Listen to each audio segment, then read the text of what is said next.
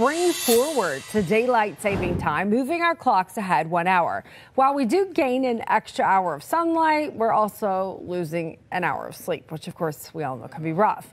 But did you know there are actually foods that you can eat to help you fall asleep faster, sleep deeper, and stay asleep longer? This is so cool. Joining us live now from Chicago is lifestyle expert Karina Heinrich. First of all, Karina, hey, good morning. Hey, thanks for having me back. Yeah, many of us are already struggling with a good night's sleep for whatever reason. So I'm so excited to kind of incorporate this, and the timing couldn't be better because we're springing forward. First of all, how much sleep should we get? I'm thinking my 6 to 7 hours is pretty good. Well, it's recommended that adults get at least 7 to 9 hours of uninterrupted sleep each and every night, but most struggle to even get 4 to 5 hours. I know, being a mom of 3, the struggle is real, so it's hard. And what are the foods that can help us sleep better? Because now that we know we're not alone, how can we divide this up to actually get a little bit better sleep using food? Yeah, we're really lucky because there are foods that contain nutrients that regulate hormones and brain chemicals. One of my favorites to start the day out with is bananas.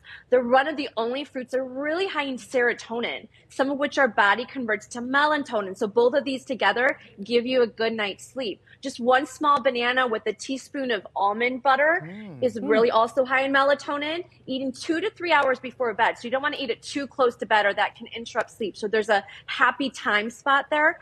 Delicious, low calorie, but also that combination will improve your sleep. So it's really easy to add into your ritual. Hey, Karina, it's Craig here. Good morning. Great to see you. I also hear my grandmother great talking with you. My grandmother used to love kiwis, and she said it would help her sleep. Do you think that helps?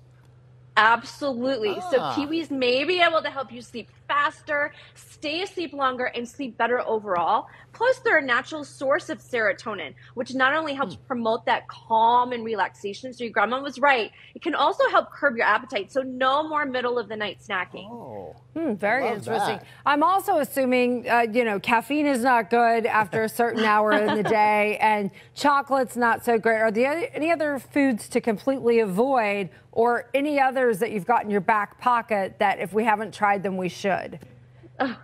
He's just waking up, see? Okay, so you definitely, if you're a caffeine drinker, which I definitely am, you want to cut that off at least by noonish if it does interrupt sleep.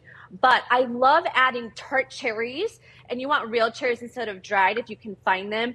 Goji berries to your nightly ritual to help you get a better night's sleep. Both of these are full of anti-inflammatory benefits, contain sleep-promoting hormone melatonin. So I use those words a lot. I love adding them to homemade granola, trail mix, giving them to my family. The key is cutting off all food and drink at least 2 to 3 hours before bed. So that's a time you should set your alarm on your phone to help remind you to stop, close up the kitchen. Such good information. Lifestyle expert Karina Heinrich, thank you so much.